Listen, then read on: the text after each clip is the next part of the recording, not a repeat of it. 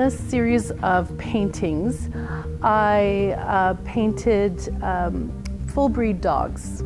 I have a Boston Terrier, and I walk her every day and come across other dogs on my walk.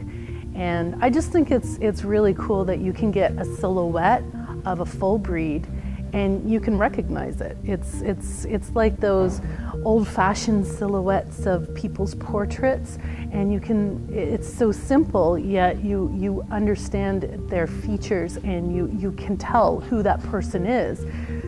Similar to these silhouettes of the dogs, they're full breed dogs, and you know which breed they are. Dogs are all, it's different than cats. Cats, they all look the same, whereas the full breed dogs, you can tell, oh, that one's a pug or that one's a Boston Terrier, and just by the silhouette of it. So the simplicity becomes more than just a silhouette. It becomes a portrait. I think with all art, you start out one way, and then the more you do, the more you grow with your work. So the beginning pieces I started off with were the ones on canvas here and the smaller ones, and you can see the paint is more thick, I guess, and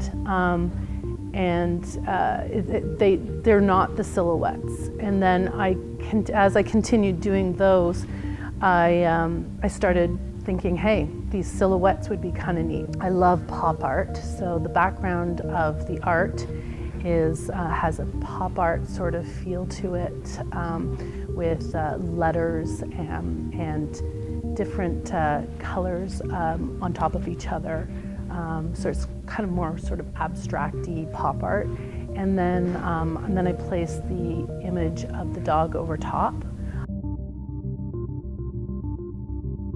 From Alex Colville, because I went to Mount Allison University, so strongly influenced by him, Christopher Pratt and Mary Pratt, to Andy Warhol, of course. The pop art is really evident, again, in my work. I hope you enjoy my show. Please come in. I'll be showing at the Aurora Public Library until August 9th.